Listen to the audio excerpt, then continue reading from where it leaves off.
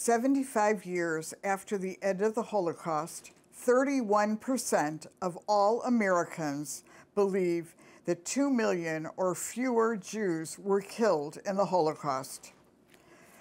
Among young Americans, 66% of them could not identify Auschwitz as a concentration camp or death camp.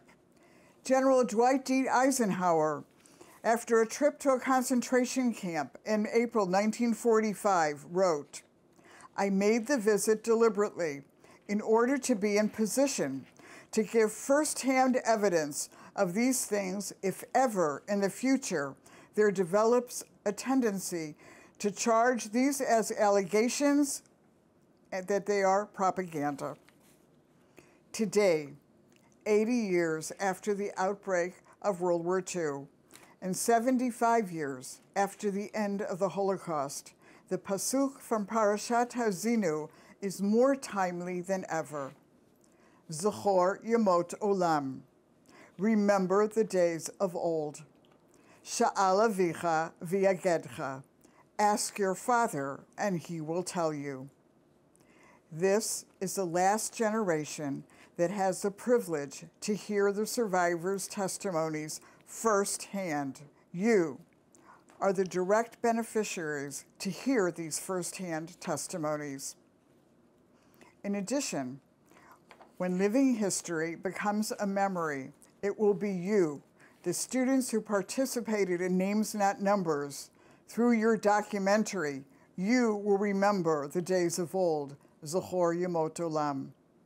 The survivors and the students are telling the story of the Holocaust for the world to hear, for the world to learn, and to inspire future generations to combat anti-Semitism and all forms of hatred and intolerance.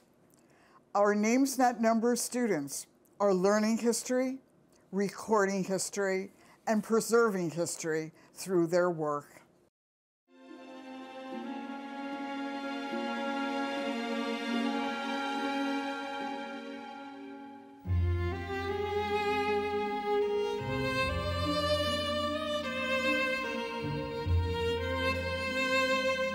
Life was good.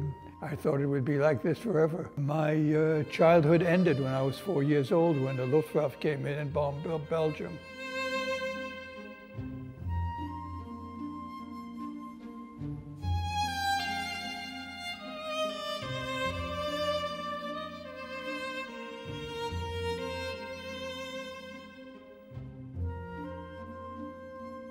They made my parents work and I was left in the barrack. And my mother always said, "Don't go near the barbed wire." About a day or so into the bomb shelter, a huge artillery shell penetrated the entire building. It didn't explode. Had it exploded, it would have vaporized us. Taking transport was very scary because I didn't know where I was going or who I was going to see and where I was going to live. And I just imagined the worst.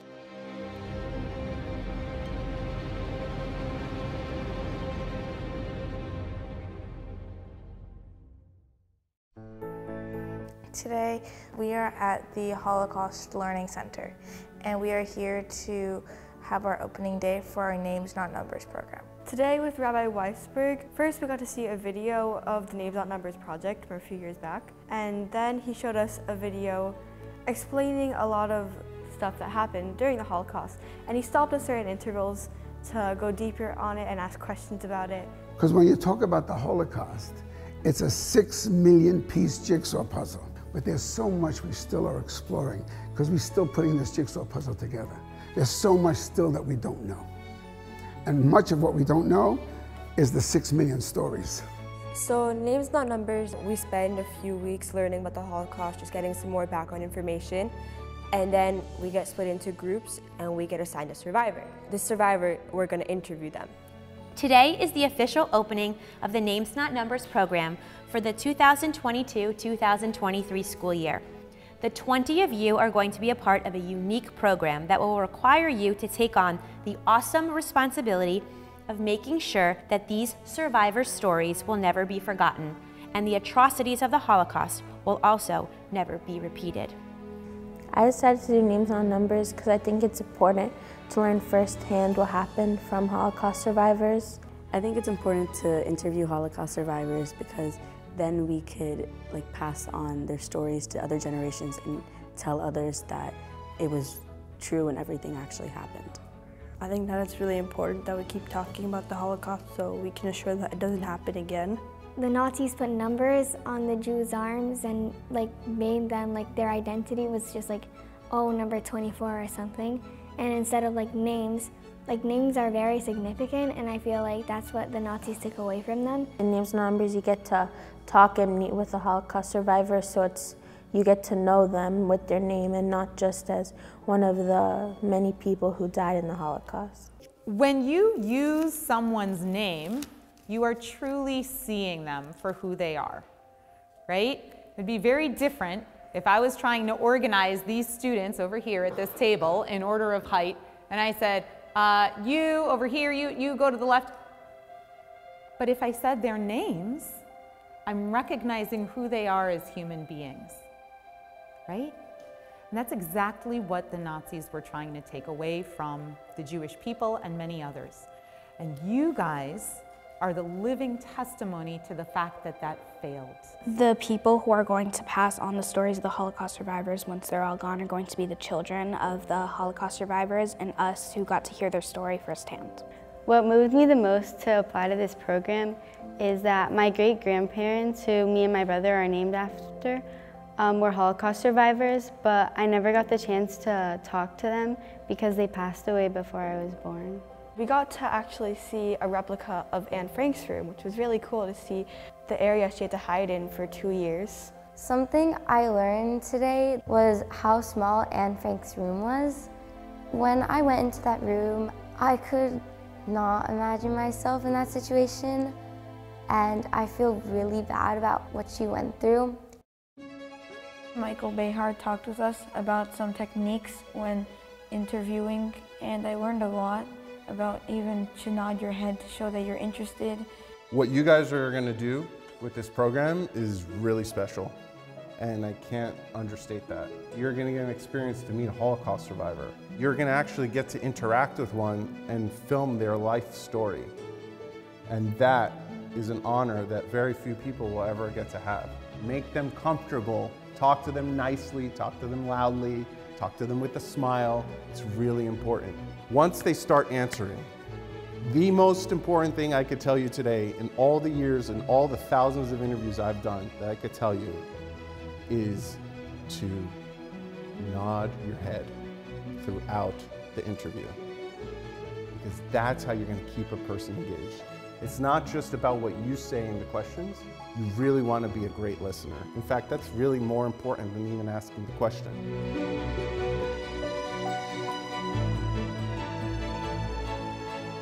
So we're going to have 3 cameras. Both of these cameras are going to be focused on the survivor. The third camera is going to be around here. So this camera is going to be kind of like the behind the scenes camera. I remember we learned this rule about thirds, in the camera. So you're going to split the screen into 3 vertically and horizontally. And you always want to keep the subject's eye line in between where 2 lines meet. And you want to put them on the side of the screen, sort of looking off onto the side as if they were talking to someone. We're going to use medium shot, close-up shots, and then wide angle shots. At close-up, if it's in a person, it's going to show a little bit of the shoulders up, and you can get even a little bit closer to their eyes. It's going to be showing the waist to up. That's considered a medium shot. A wide shot or establishing shot, the behind-the-scenes camera is going to have a wide angle, so they're going to have a sense of where the interview is happening. When I was using the professional camera, it felt different because it's way different than using a camera on your phone, because you can zoom in and focus it while you're recording and focus on the main thing that you want to video. I feel like my grandfather would probably feel really proud and happy that I'm filming, because my family never really got the chance to record any of the stories. We have many stories, but we were never able to really record or capture them in through video. When I'm about to interview the Holocaust survivor, I'm probably going to feel very nervous but excited at the same time because I would really love to hear their story, but nervous because I don't want to make them feel uncomfortable because it's like my first time hearing this story from them. I'm really excited for my interview because I get to know about my survivor and his story. I'm excited because I want to get to learn about the Holocaust survivors' story and how they experienced the Holocaust.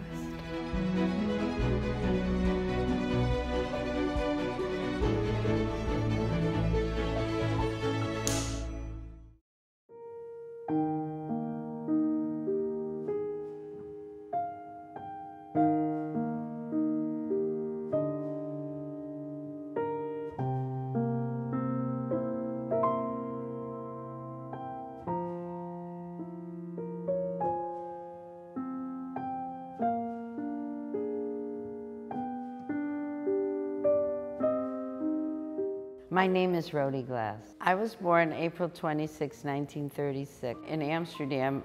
Amsterdam was a lovely city where everybody was accepted. The Jews lived very much as part of the population, were not discriminated against. So I always remember it being a very nice place to live.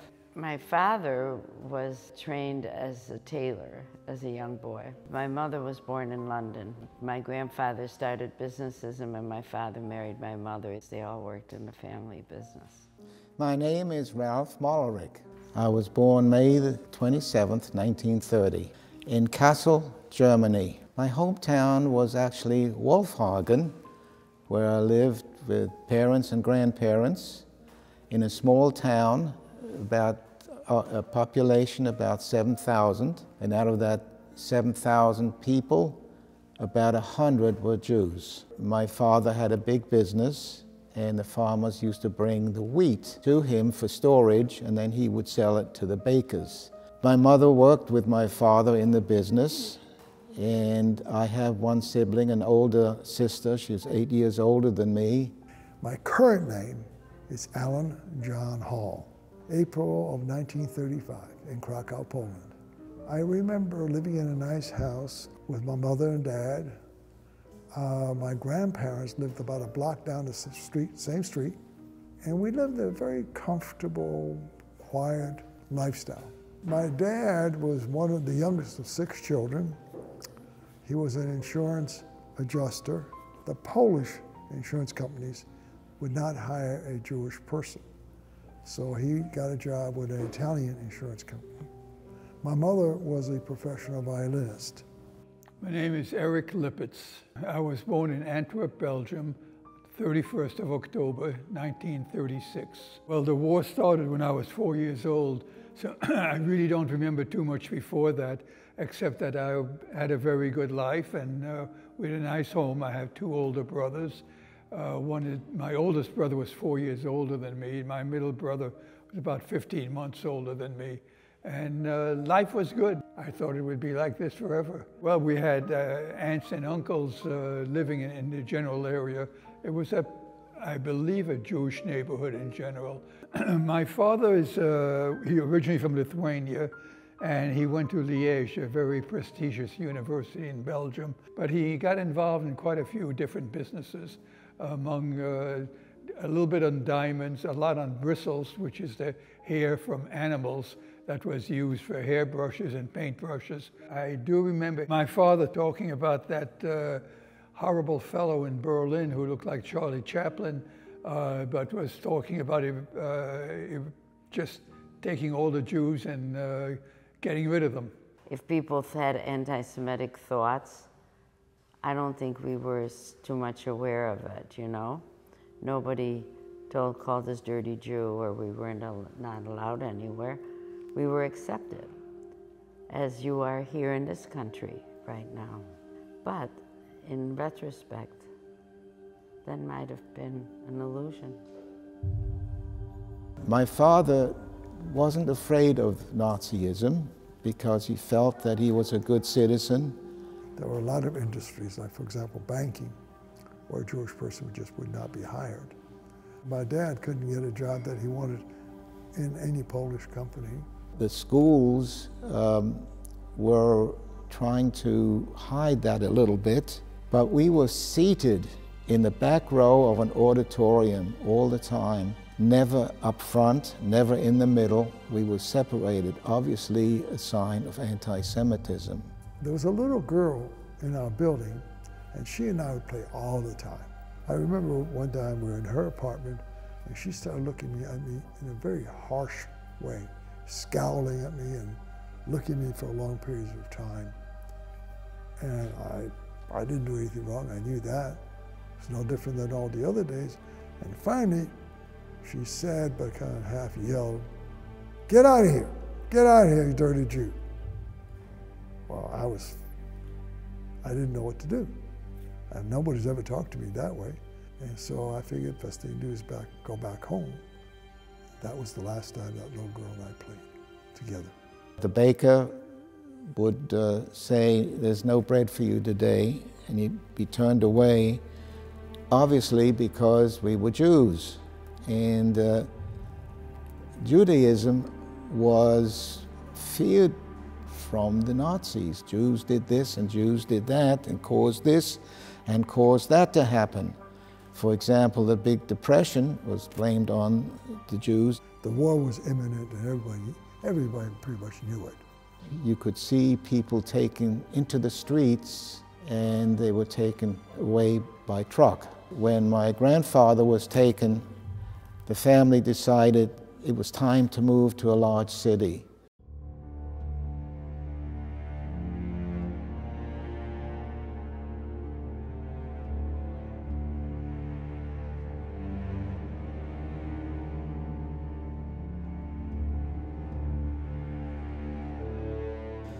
The date the war began, which was the 1st of September of 1939, all hell was breaking loose. Food was getting scarce because from 1933 to the outbreak of the war, supplies went to the military. What was left over went to the people. The Nazi Party was in total control. They could pass any laws they wanted to. And rationing, of course, had to start. We could only get so many eggs, so much butter. Last time I saw my parents is when the Kindertransport took place. The Kindertransport was a rescue mission started by a Jewish group in England who knew that children were being slaughtered. They set up trains to take people out from big cities to the dock, which was in Holland. The children were not allowed to come with parents. So we came alone as kids from 5 to 17. That was the range.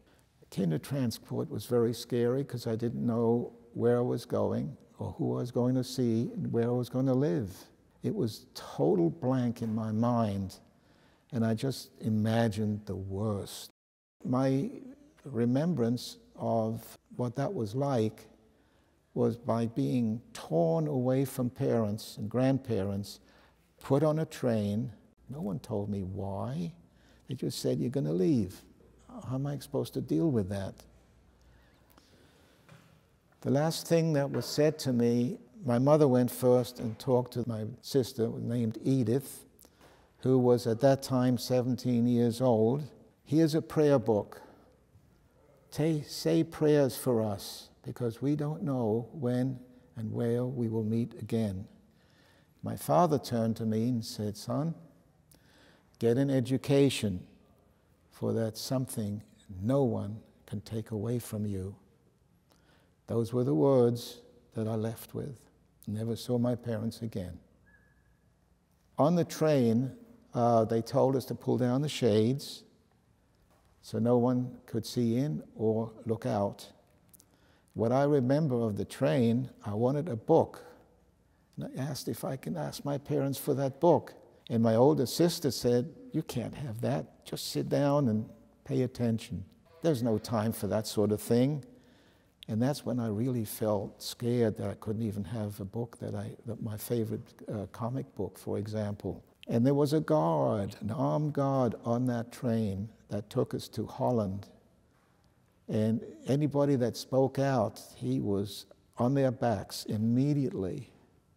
And I looked at behind the screen to see what was outside. Maybe I could see my parents.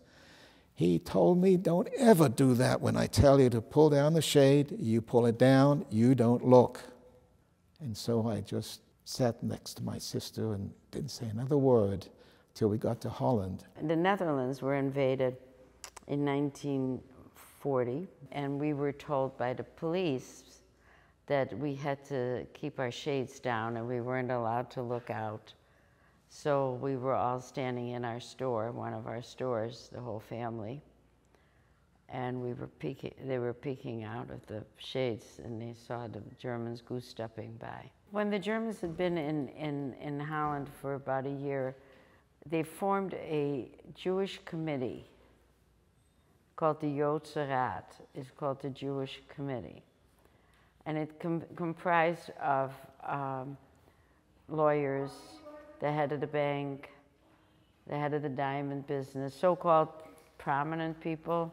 The Germans would give them rules against the Jews and the undesirables. First rule was the worst rule, because they had told the Jews, the Dutch Jews from the whole country, that they had to register with the Jewish Committee. So now you go and you give them your name and your address. So now they knew where we all were, like fish in a barrel. There were a small minority who was smart enough not to do that. And then came the rules that you're not allowed to go to schools, you're not allowed to have bicycles, and bicycle to this day is the largest mode of transportation in the Netherlands. You're not allowed to go to the movies, you're not allowed to go to parks, you're not allowed to go to restaurants. You have a curfew, you can only shop in certain stores. Now this was not for everyone, although as I said before, the whole country was occupied. This was Jewish rules. And in 1942, they did the rule that every Jew had to wear a Jewish star. Today, I wear a star all the time, but not because I have to, because I want to. The Jews had to hand in all their valuables being money, jewelry, Shabbat candles, whatever they had that was of value to the Germans. My grandfather, who was the head of our family, my mother's father was the head of the family. Supposedly he handed in all his money and all his everything, and for my 5th birthday, my grandfather bought me a bike. And I only had the bike for a couple of days because the Germans took it away.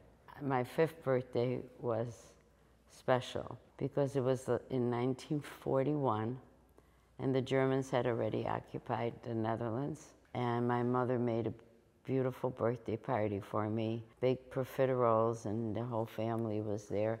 And it's the last birthday I remember where my whole family, all my aunts and uncles, nieces, cousins were together. My father felt that war was coming. He thought it was going to be very difficult to escape from Belgium. Nobody wanted Belgian money. Gold doesn't go anywhere because it's too heavy to carry. You can't bribe your way through. Silver was bulky and awkward to carry. There was only one thing that's going to help you to escape from Belgium to go to another country. It's about this big. Do you know what I'm talking about? Diamonds. Belgium, especially Antwerp, was the capital of the diamond industry. My father had a few friends in the business, and my father went to one of them and said he wanted to buy a handful of diamonds. My father bought some of the diamonds. He went to the bank and put them in a safe deposit box. My childhood ended when I was 4 years old, when the Luftwaffe came in and bombed Belgium. What happened? The Nazis invade. We made a mad dash out of the country, trying to get out of the country. And my father realized not going anywhere without the diamonds. He took my oldest brother, went back to our house in Antwerp, and believe it or not, the house was still standing. All around us, the houses were burning and everything. My father got my brother well-dressed. They went on a trolley, and they went right into the heart of Antwerp. And they got off the trolley, full of Nazi soldiers all over the place. And they're looking at him, you know what's going on? They're the only ones on the trolley. And my father said, you know, I had a choice to make right there and then, either to run away and I'd be caught or shot, and my oldest son would be shot, or to try to get through to outtalk them. He walked right to where the Nazis were standing. He says, "Ach, a guten Tag, how are you? Welcome to Belgium.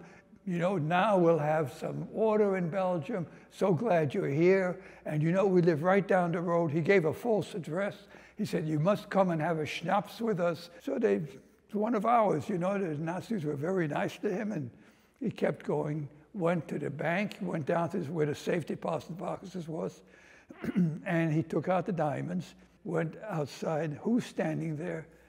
About a dozen or 6 or 7, I don't remember exactly, Gestapo agents. My father walked right over to them and pulled the same bit. "Ach, a guten Tag, how are you? Tell me." He said, "We usually go to Berlin every summer for the Wagner Festival, for Beethoven, and what's going on this summer, you know, because of the wars? Are you going to have concerts again?" And they're looking at him and say, "Oh, yeah, you have to come again." My father said, "I plan to come, but don't start arresting me every time I come over." He said, "No, you're not a Jew." My father said, "You're darn right I'm not." My father told me in later years he was never so scared in his life. He pulled it off, though. He pulled it off. My mother and dad started arguing. Now, I have never before heard them argue. The gist of the argument was, he said we needed to leave Krakow and go further east. Mom said that she didn't agree with him and she wanted to stay put. She thought Germans were educated, cultured people, and this war was not going to touch us. And Dad said, you know, Hitler makes it very clear what he thinks about Jews and what he wants to do with Jews. This argument went back and forth until finally Dad grabbed me by the hand and started pulling me out the door. And my mother was shocked. She said, "What are you doing? What's going on here?" And Dad said, "If I can't convince you to go to Lvov, I'm taking the boy, her only child, and we're going to Lvov." Well, at that point, she was not going to let him take her child. So she, over tears, decided to come with us. We started walking across. Well, we looked for buses. We looked for any mode of transportation. The railroads were bombed out. The roads were being strafed and bombed. We wound up walking from Krakow to Lvov. And so we'd knock on somebody's door and ask for shelter and food. Some people were very generous and gave us both and let us sleep in their house. And other people said, "Well, you can sleep in a barn." We came to a river. What we did not know is when we came to that river, that was the dividing line between Soviet Union and Nazi Germany. Everything east of there, Soviet Union took over. Everything west of there, Nazi took over. All the bridges were bombed out, and the only thing that was available was a barge. We got on our barge, guy in the back pushed us across the river, and now, unbeknownst to us, we're in a Soviet part of Poland. Well, the Soviets, they had nothing against Jews. So then we walked to Lvov, and we all wound up having an apartment, and he had a job, and life went back to normal. We went from Germany to a port where a ferry was stationed, and that ferry was to take us across the channel to England. All of us got off the train at once. All of us were rushed on this ferry. All of us slept on benches overnight, and the following morning we were in a port, and that port had buses, and that buses took us to a summer camp, but this was December, very cold. And the bunkhouses had no heat. The camp had an arrangement. Every Sunday, you get dressed up in your best clothes. I only had one good pair of clothing at that point. And it felt like a market, like people were looking you over, looking to see if you would fit in their family and so forth. Just picture standing at a platform on a railway station and people coming over, looking you over, see which child they want to take and possibly be a foster parent to or even adopt. And one family came forward and had one son, a little bit younger than me, and they had a house and they took good care of me. My mother put me to bed, and my parents were sitting down to relax for a few minutes, and there was this big banging on the door and screaming, and you know what that meant, because Germans never rang doorbells. And my mother went down and they said, "Draus, draus," and there was an armed truck outside with other people in it, and my mother said, "Could you come back another time? My child is sleeping." And they thought she had lost her mind. I mean, that wasn't gonna fly. And so my parents had to, in the clothes that they wore, my mother got me up, got me dressed, and they put us on a truck and took us to the central station with other people, other Jewish people. And they sent us to a camp called Westerbork. Westerbork is in the eastern part of the Netherlands. The train at that time, the rails, the train tracks, did not go as far as Westerbork, so we had to get out in a town called Hoogholland. This was late at night, and we had to walk through the mud and the stuff with the guns trained on us. I was, at that time, 6 years old. I was with my parents, and when you're with your parents, you have a feeling of security. But I'm sure my parents were scared to death. My parents were separated. I was with my mom, and my dad, men and women, were separated. And then they made my parents work, and I was left in the barrack. And my mother always said, "Don't go near the barbed wire." In Westerbork, we weren't beaten or killed unless you tried to escape. And we had very little food. You know, the food was scarce. I mean, you got a little water soup and a crust of bread, which wasn't even bread. It was like sawdust baked or something. My father had to take a wheelbarrow with rocks and move back and forth. It was useless, brainless, you know, just to keep the people doing something, you know. There was one bathroom for 150 people, and there was no hot water. There was an open area in the camp. You know, there were barracks, but there was an open area where they used to put us to count every day because they wanted to make sure that nobody escaped. Rain, shine, hot, cold, we had to stand there. So we went towards France, towards Marseille, but we figured in Marseille, in France, we would be fairly safe. And this fellow had a halva factory. He wasn't even Jewish, he was a Greek, and he hid us for a while. But then when the Nazis came into France, he said, "You know what? Time has run out. You're going to have to leave, or we're all going to get killed." My father managed to get hold of his brother, who lived in America. He had textile mills in Puerto Rico, in the Philippines, and in China. And he was trying to arrange a visa for my whole family, for my father and my mother, my two brothers and I, to come to America, even on a visitor's visa, just to escape the Nazis. We decided we have to get to Portugal, because from Portugal, there was a boat called the Siboney to go to America. We get to the Spanish border. They stop us, of course, and they tell my parents, "Look, your wife can cross over, the children can cross over to Spain, but you can't, because you are of fighting age, and you should go and fight with the Belgian army. There's no getting away from it. I don't care how big your family is." And my father said, "There's no more Belgian army. What do you want from us? We're just trying to escape from the Nazis." So my father went to Casablanca, Morocco. My mother went into Spain. Now, Spain was already full of Nazis. We had no real place to stay. We had very little food. We were still in the same clothes that we escaped from Belgium. And then my mother gets a phone call to come to the French embassy, which she did. And they told her, send your husband a cable. Say the children are very sick, come immediately. And she sent one every day. The children are worse, please come, you must come immediately. Finally, on a sympathy visa, they gave my father permission to come to Portugal. We get to Portugal, and we were told that there's a boat leaving for America in a couple days.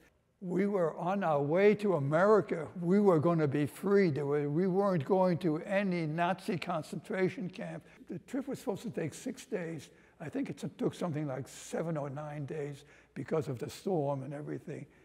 And the storm was brutal. The boat is going up and down and sideways, and I was going whee, and I was rolling with the boat and having the greatest time of my life. And the captain said to his men, look, here's a sailor for you. We landed at Ellis Island. We thought, in America, Americans, everything good in America. Put us in a room, a doctor comes in, he has a very superficial look at us, and he says, it's a miracle you got away from the Nazis, it really is, but I have some bad news for you. We're only allowed to let a certain amount in, and we're already over the quota. You have to go back to Europe, and there's a boat leaving in about a week. My mother bursts out crying. She's crying, we're crying, but my father always kept his cool.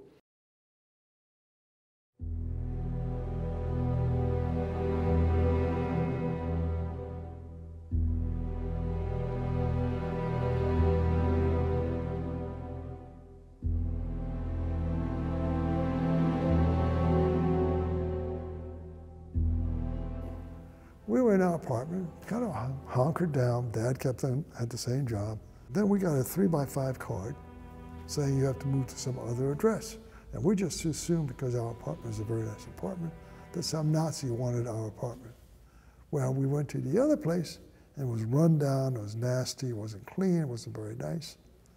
But we had no choice. We had to go there. And imagine our surprise when we came into the apartment. There was already another family living there. And we couldn't figure out what was going on. But they had the same experience. They had to move in there too. And shortly afterwards, there was another family came in, same thing. Even after the war, I never heard the word ghetto until I came to the United States in 1947. But we were actually being moved into the ghetto. But they didn't grab us, they didn't truck us. We actually walked into the ghetto ourselves. Almost immediately, it became horrible. Very little food. People were getting beaten on the street. People were getting shot on the street. People were being hanged on the street. My dad was cautioned. Somebody said, you have a 7-year-old son. You better get him out of town, is what he was told, because there was going to be a roundup of children. And my dad found a safe house out of town, hired a railroad worker to take me there, and we were walking down the street. Right in front of us, a truck pulled up. Germans jumping off the back of the truck. I was the first child taken in that roundup. The Nazis and their collaborators, because there were a lot of people who were not German, who were doing their dirty work also, went into the buildings, grabbed the children, brought it down, put them on a truck with me, and when the truck was full of children, we were taken to a place. And I was in a corral with maybe several hundred other children. I was so happy to see my dad come in that place, whatever it was, spoke to the head Nazi. And he saw me before as he walked in. As he walked out, he didn't even look at me. And I thought, I'm dead. If my father can't get me out, no, but that's it, I'm done. He came back several hours later, talked to the head Nazi again, and this time the head Nazi turned around and walked out, walked away. And my dad looked at me just the way I'm looking at you, and went just like this. And of course I knew what that meant. I knew where the door was, and I went to the door, left the corral with him, walked out of there. And as I sit here now, I am convinced that I am the only child of all those hundreds of children who survived.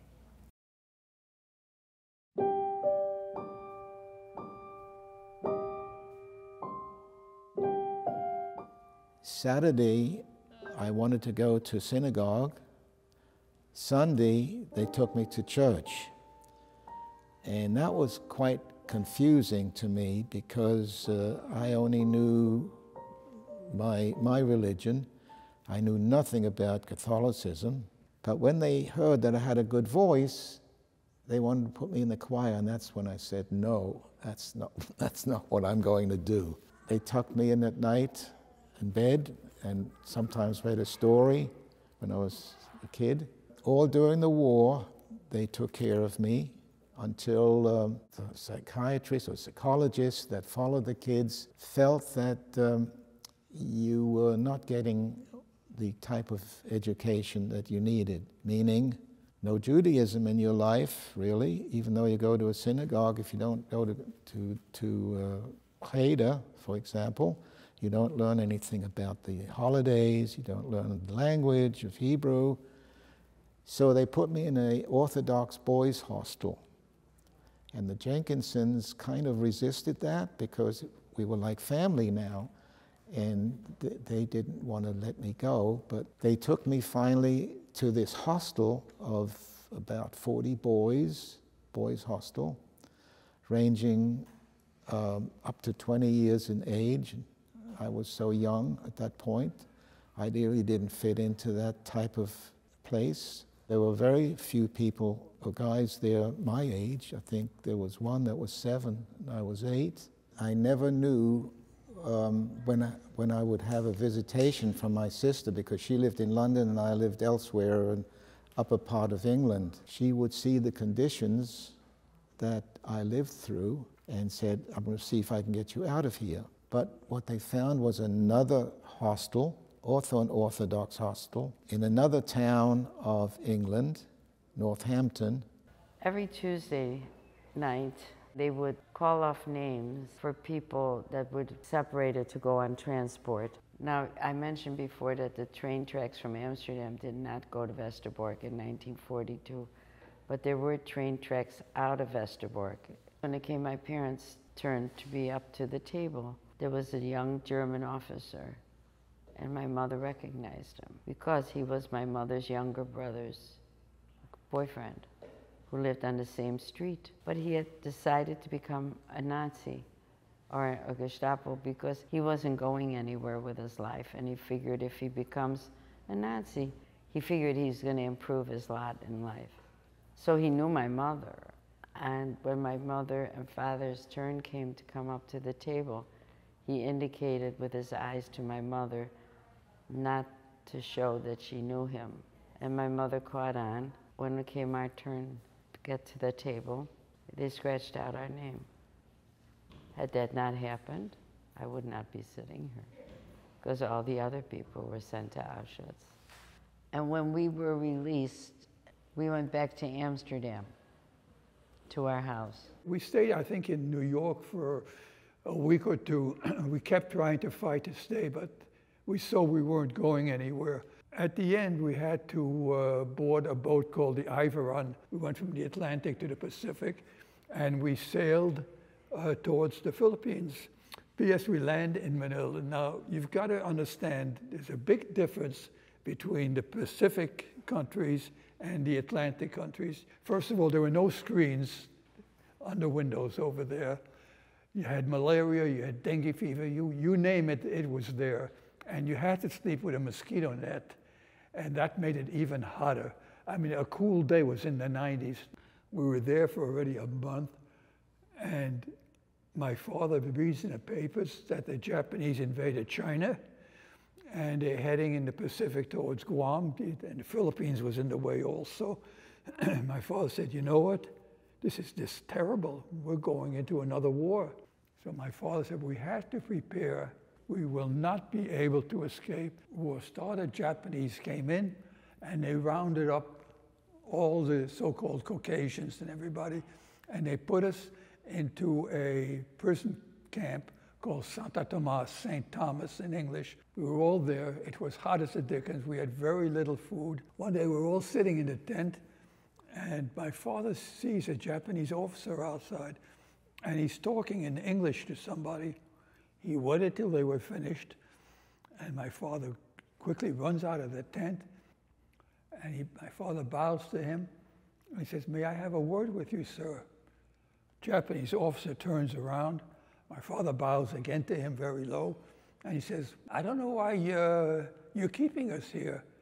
We're not at war with Japan. We're not Americans. We're just Belgians. We're just passing through." So the Japanese officer looked at him and says, "Let me have your passports." Father gives him the passports. Comes back a few days later, and he says, calls my father Aby. He said, "Aby, I want to tell you something. First of all, never lie to me again, because you're going to be in very big trouble if you do." My father said, "I'm not lying to you." He said, "You escaped from Belgium. You escaped the Nazis. You're not just passing through." So he said, "Yeah, but we're passing through. You know, maybe we'll stay in Manila, maybe we'll go somewhere else." He said, "Look, Aby, we'll make a deal with you.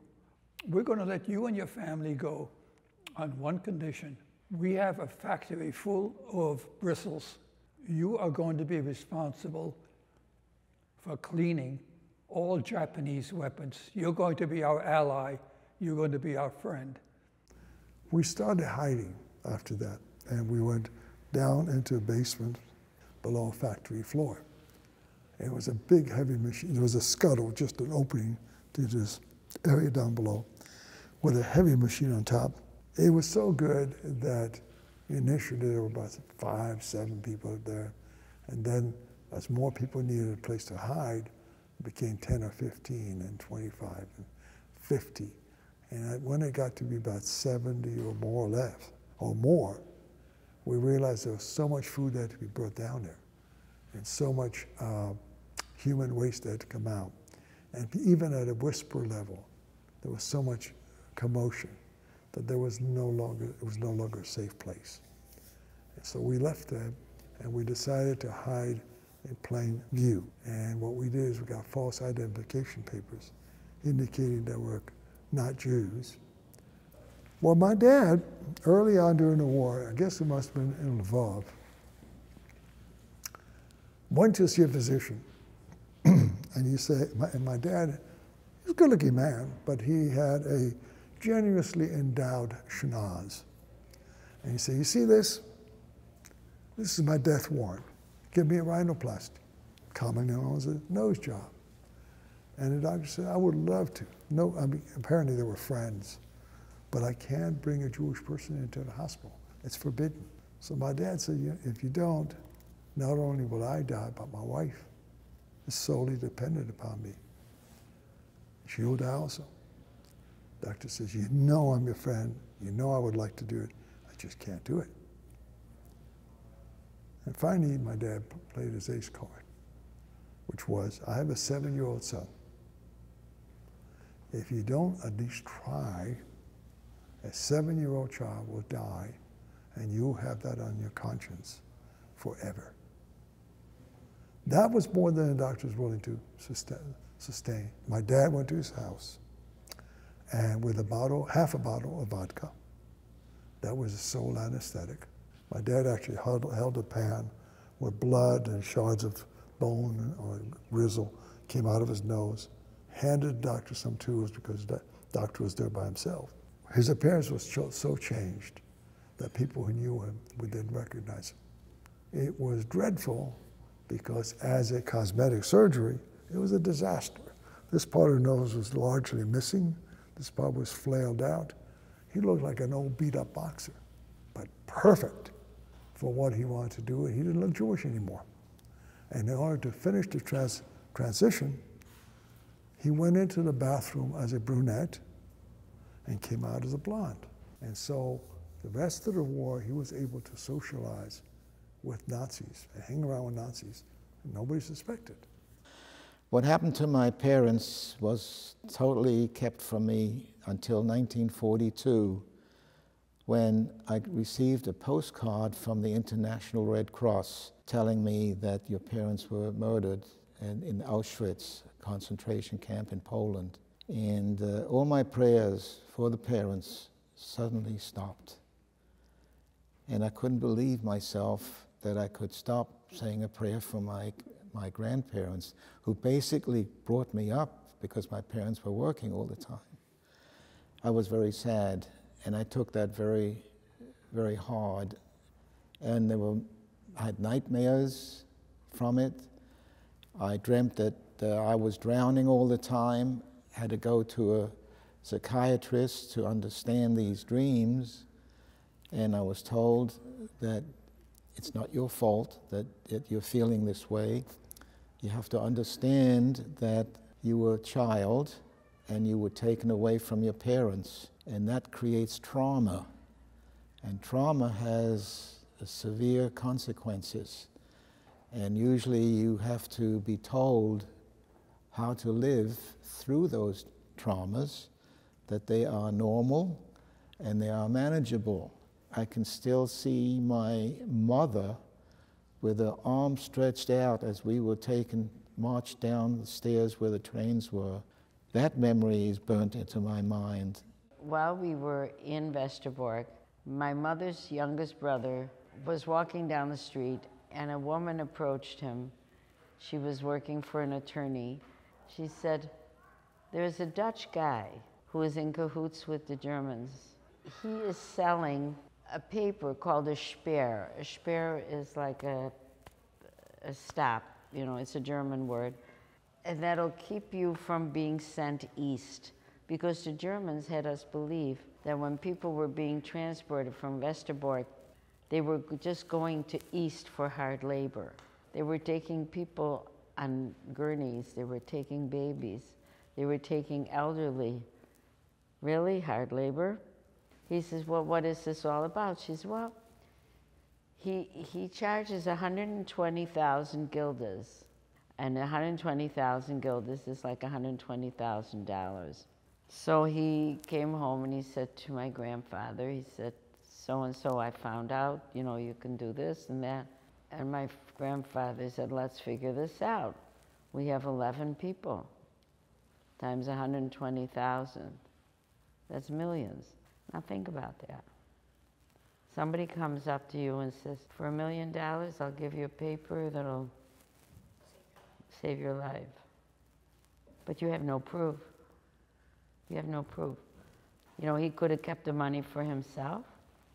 He could have turned us into the Germans and say this Jew didn't follow the rules. We'd be dead in any event. Or he could have done the right thing. We did get the Speer. He did the right thing. So he was in cahoots with the Germans, so he kept some of the money, and the Germans got some of the money. Other people, in retrospect, my grandfather told us that it could have done the same thing, but were suspicious and did not do it.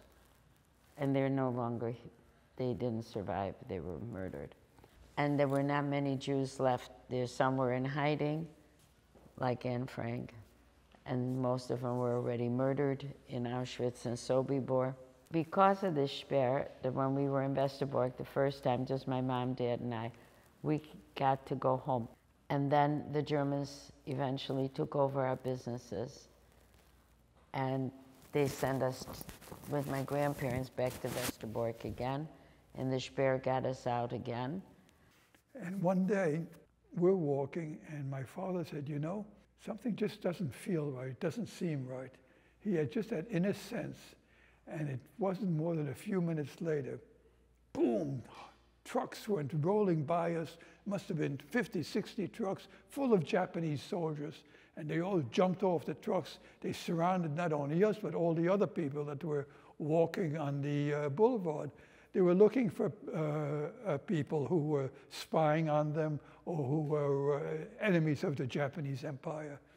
Across the street is a garbage truck, and there are two people there, and they go to my father like this, you know. It was too late. The Japanese had us all surrounded. Tell you how brave these Filipinos are. One of them went running through the crowd. He grabbed my two brothers and me, and he said to my father, "I can't save you, but we can try to save the kids. And my father said, take them, take them. They grabbed us and they threw us right into the garbage truck.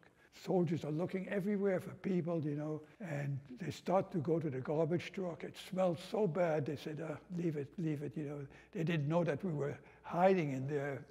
They grabbed my father and they took him to the worst prison camp that they had, because he knew something, and they were going to torture him to death till they got the information out of him.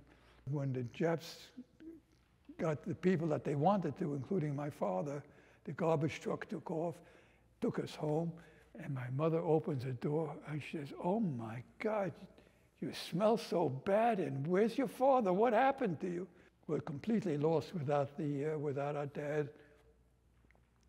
We hear the door, key in the door.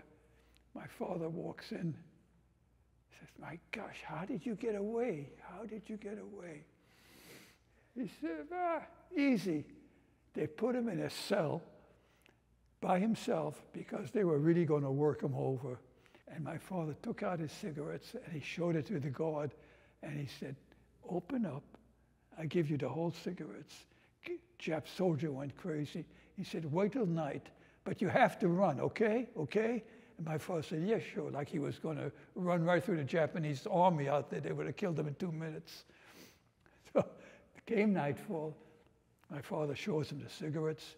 He opens up the cell door and he says, run. My father says, sure, right. He gives him the cigarettes. He walks out and he's waving to all the Japanese soldiers. You know, he learned a couple words and he's waving, and he was walking. He said he was so scared, but he just kept walking till he got to a jungle area. Then he ran through and he came to our house. Hanging around with some Nazi who was moaning and groaning and complaining that he had this 2-room suite of offices in Nazi headquarters building, which he didn't have a need for, but he was forced to keep on paying rent. My dad, in a very nonchalant way, said, well, I got a little factory, which he did not. We can use that space.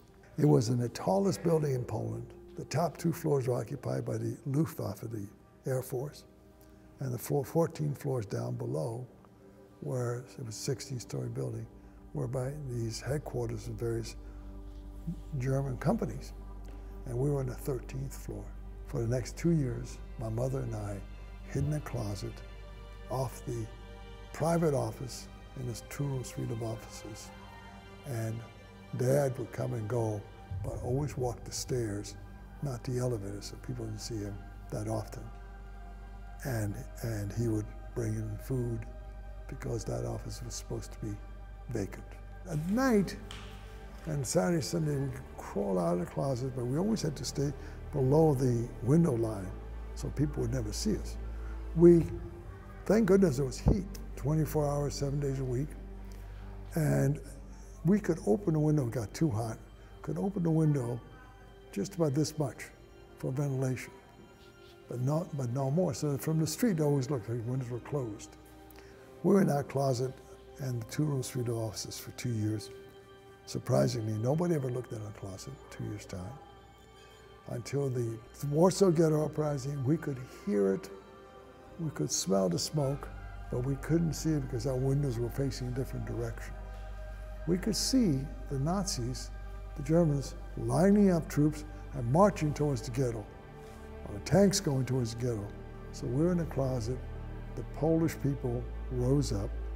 We were found by an airway warden, the only person I ever looked in that closet, and forced to go down into the basement, into the bomb shelter. About a day or so into the bomb shelter, a huge artillery shell penetrated the entire building and didn't explode. It had exploded, would have vaporized us. And so we went to another bomb shelter because the thing could explode any time.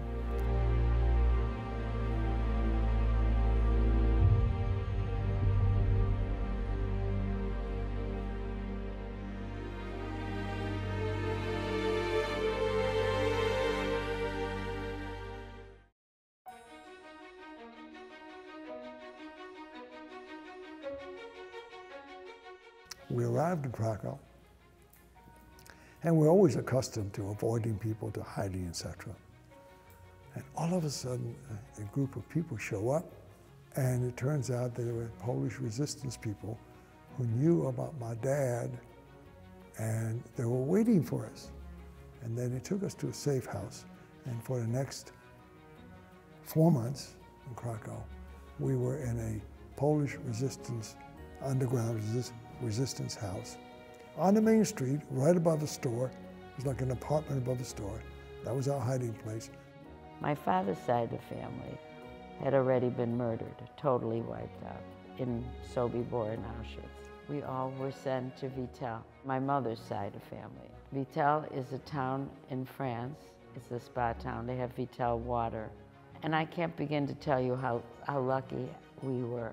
We were so, so lucky. Well, the day I was liberated was like any other day. You know, we were in this building, and what we could do is we could see through the curtains out the window, but we could never pull the curtains aside. Then one day after a terrible bombing, the thing stopped. It got quiet for a while. And my oldest brother said again to my brother Leon and I, let's go over to the church down the road. We can climb up the steeple and we can look, maybe we can see what's going on in parts of Manila. What I noticed was the Nazis going in one direction. And that was strange. And I saw trucks and tanks going in the same direction. And then there were less and less and less, and there were none. The whole 1st Cavalry Division across the river, ready to cross over. They had their pontoon boats, they had their tanks, they had their trucks, thousands of soldiers. They were crossing over. And so somebody said something, and they looked outside, and they said, no Germans. And somebody, a very courageous person, went maybe to a corner, looked at the intersection. No Germans in this way, no Germans in this way. Maybe we're liberated, but we weren't sure.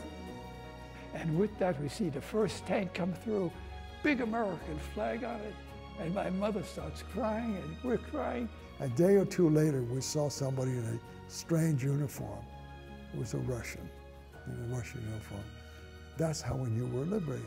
I mean, the American tanks came and the soldiers came, and they were all so handsome and they were well dressed. We were not. Now, liberation is not what Hollywood holds it out to be. There's no dancing, there's no joy, etc. You know what you deal with? Where's my next meal? Where do I sleep from now on? The doctor says to us, who are you? What happened? What are you doing here? And my parents tell them this story. And he made sure that we had food. He brought another doctor over to examine us. I was yellow from the dengue fever and the malaria and jaundice and everything. My 2 brothers were also quite sick. And one of the soldiers, he gave me fruit and gum and candy. I had never seen gum or candy. And he said, I have a little girl like that at home. It was a wonderful day, but just think about this now. You're liberated, but what are you liberated to? You're liberated from the Germans, you're liberated from oppression behind barbed wire, but you have no place to go. And then you find out that your whole family's been murdered. My dad's family, he had 2 brothers in New York, a brother, sister in Argentina. He had a brother and sister in Poland, plus us. My mother's family, what was left at the end of the war, you're looking at it. We were just my mother and I were, that's all that was left of her family. There were 180,000 Jews living in the Netherlands. 102,000 were murdered. When the war ended, I was still in England. I wanted to go to work in this machine shop. My sister said, no, you're going to the United States. And we have family there. And I ended up working for NASA. It was exciting. It was joyful.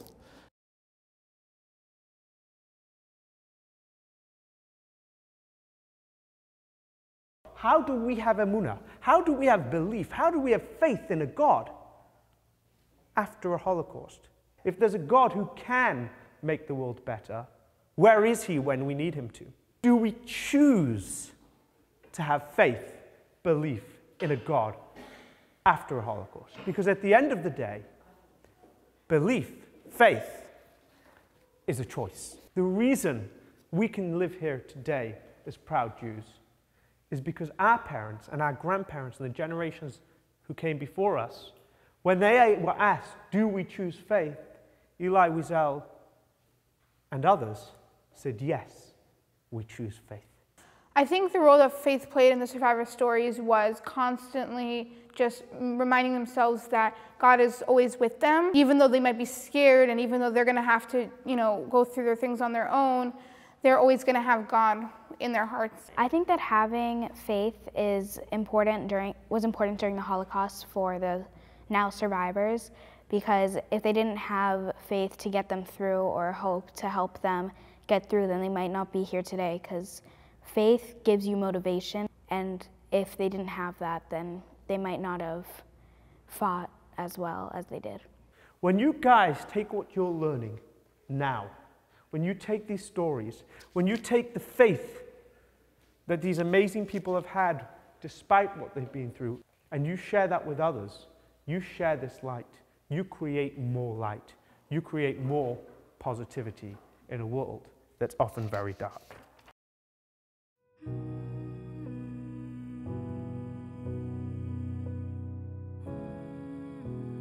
My family and I were in Auschwitz, on the ground, and we had a Polish guide. We stayed in a little circle, and two young men, Germans, came and said to us, why are you saying all this to these people? You know it didn't happen. You could see steam coming out of our ears. The Polish guide never missed a beat. He looked at him and he says, I helped build this camp. I was a carpenter. I saw what happened here. And you're telling me it didn't happen? Well, these guys walked away, never said a word, didn't even look back. They knew they were just beaten. Be grateful, be thankful that you don't have to worry about where your next meal is coming from, where no one's looking to throw you in a gas chamber, where no one's looking to kill you. Lead with love.